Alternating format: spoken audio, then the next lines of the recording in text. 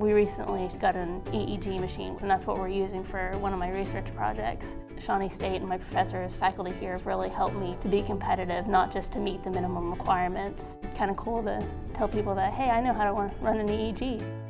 I visit every client that I have one time a month. I'm not meant to be behind a desk. At Shawnee, they instilled in me a need to have empathy towards other people.